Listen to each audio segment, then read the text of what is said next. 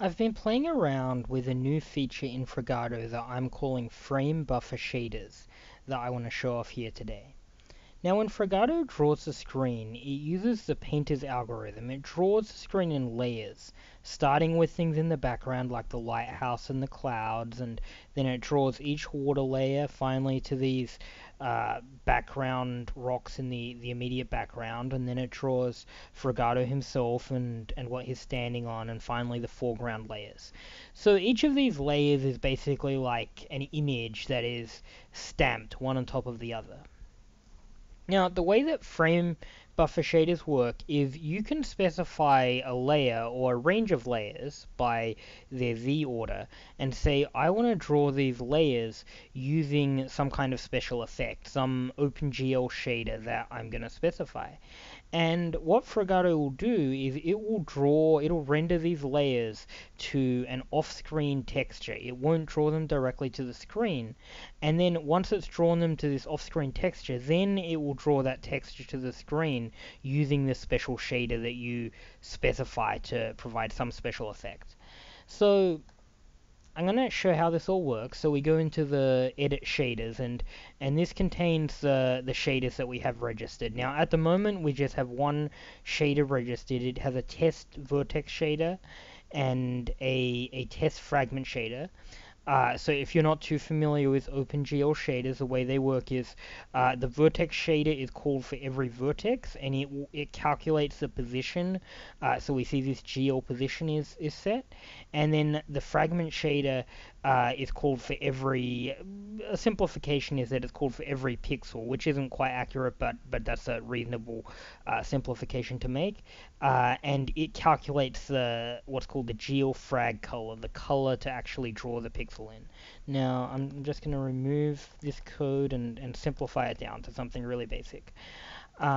So what we have is we get the coordinate of the texture, and we look up the texture by this coordinate, and that's how we get the color, and then we set that color to be drawn. So it just does something really basic, and we merge this into a program, the test program, which contains our test vertex shader and our test fragment shader. Now what I'm actually going to do is I'm going to make it so this shader will set the red channel to be fully saturated. So when I apply this shader, you can see that it's actually doing something. You can see that it will make the red channel, get fully saturated. So I'm going to apply the shader to the screen, and we do that by there's this new value called level.framebuffer shaders. Framebuffer shaders is a list of all the framebuffer shaders that are currently active. Now, when we activate a framebuffer shader, we have to specify its beginning and ending Z order. So that's the numbers of the layers that we're actually going to draw. And you can actually see the Z orders. Here we have a list of different Z orders, and when I mouse over them, you can see them highlighted. So we can see that negative at 1000 to 1000 is actually very inclusive. That is going to include everything on the screen, except the background is in a separate Z order. And as a hack for now, I've just put the background to Z order negative 1,000,000. So the whole background is considered one layer from the perspective of these frame buffer shaders, and it's at the order of negative 1,000,000.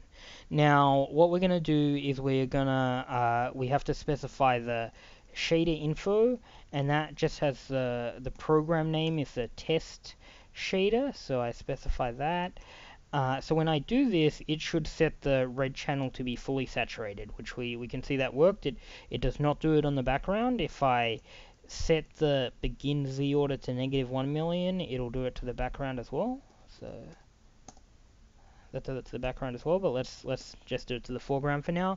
So we can see that applies our shader. So everything after the background, all this is being drawn to an off-screen texture, and then it's being drawn from that off-screen texture to the screen using this shader I have specified here. And what's nice is that I can change this shader around in real time, and it'll actually apply my changes. So let's actually, so I could say set the green channel to be fully saturated, or I could set the blue channel to be fully saturated, the red channel like I had, or so on. Or I could even, set two channels to be fully saturated. I could set it to pure white. I could even make a silhouette effect. So this is pretty nice. We have it all going. Frogatto's a silhouette. We could set, if we wanted to get a little more sophisticated, we could go grayscale by summing these, and there we have everything rendered in grayscale. Now let's do something a little bit more advanced, where we'll get rid of this, and we will actually apply a distortion to the screen. So one big use of shaders is doing things like water effects, doing distortions to how things are drawn. So we see this lookup here using this V vector. Is the V0 is the X position and V1 is the Y position on the screen. So we could apply, say, a sine wave by going V1 equals V1 plus sine of V0. And that will actually do a very big sine wave. On the screen we can see here. Let's make this a little more tempered, so that's smaller. Let's make it a more frequent sine wave. There we go. So we can see this very clear sine wave going up and down the screen. So we can see that we can do some kind of distortion. This I think this would be funny if in the forest Frogatto swallowed a mushroom and went on an acid trip with the terrain all being distorted like this. Now, one little one little flaw you can see is we can see that down the bottom of the screen here, these aren't taking proper values, and the reason is that, of course, the way that these frame buffer shaders work is we're taking the off-screen texture, we're rendering off-screen, and then we're rendering that image to the screen using the shader. Now, down the bottom of the screen, this is actually calling for values that are outside of the area of the texture, and that's getting clamped to the edge of the texture, and thus we get this ugliness here.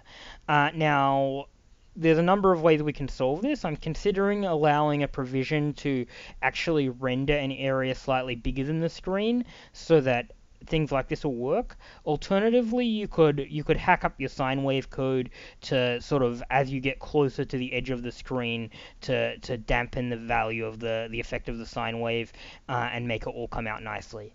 And that's probably acceptable for most cases. Now, this is also very useful for like water type effects, in which case you probably would want to distort along the x-axis instead of the y-axis.